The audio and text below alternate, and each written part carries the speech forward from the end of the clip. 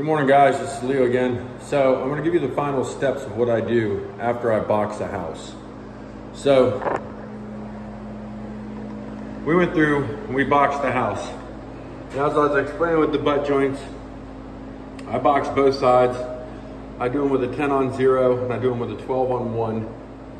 I also, in between my 10-inch box and my 12-inch box, I'll center them with a 10, and then I come back and I finally center them again with a 12. Now, after I box a house, of course, we spot all the screws. You can see the screws are all spotted.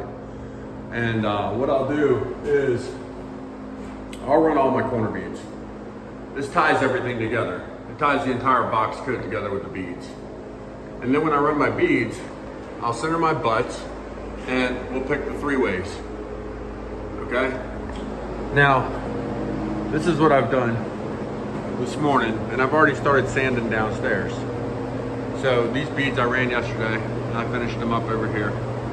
And as we're going through, you know, running these beads and picking those 3-ways up there, we run the no coats at the same time we run the beads. And after everything's pretty much set up, the corner beads, you can come back and just pick a little angle and it makes it perfect. Now, we go through them, we get all the blemishes, we get any boxes that are messed up. I see there's one right here. We missed a little bit, so I'll touch that up on a point-up phase. We'll sand this house now, and then I'll go through and give it a complete full detail after it's sanded. When I'm sanding, I mark everything. There's the bad butt joint I took a video of a few days ago. It's still got a little hump in the middle, a little bit. I mean, this thing was horrible. You can see it right there a little bit. I'll sand that down and then feel it after it's sanded. I've got a lot of mud on it. But when our houses are finished, if you use the system that I'm explaining, you'll have minimal touch-ups. I mean, there's gonna be a couple. This is a big house. This thing it's a big one. But you'll have minimal work. You know, run the box, wipe it down, go through, make sure everything's hit. Make sure your 3-ways are picked real nice. You know, make sure they're clean. It makes it really, really easy to sand if you've got that 3-way looking nice up there. Now, by the time I get up here, the downstairs of this house is the biggest portion. But by the time I get up here, this stuff will be dry and I can easily just go across it. And I'm using a fest tool hooked to a rigid vacuum cleaner, and it makes for a real nice sanding job. But I might not get here till tomorrow. I don't know. It's like I said, it's a lot of house for one man to sand.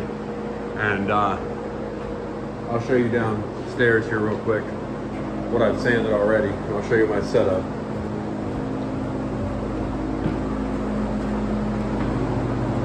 Now see, this has been sanded here. Just with the machine. I didn't do anything. I haven't done anything with the by hand. I'll go through and I'll machine everything. Now, I machined the sidewalls. I did not do the ceiling yet. But if you look down this wall, you know, I'm not sanding hard. Even though you see a little bit of bevel here, it's still perfectly flat.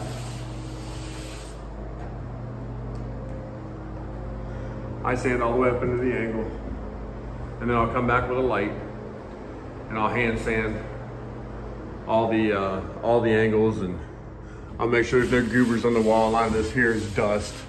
It's just on the drywall from itself. But I'll sand all my sidewalls first, then I'll come through and hop on my short stilts and sand out the ceiling, and then I'll start sanding the ceiling angles coming down. And as I go, let me see if I can find a spot. As I go, I'll mark things like this, okay? So I missed this little bit of angle right here. I'll put a mark on it with the back of my 4-inch knife. Now that tells me where there's some touch-up needed. And I'll just hit it. Like there's a screw right here.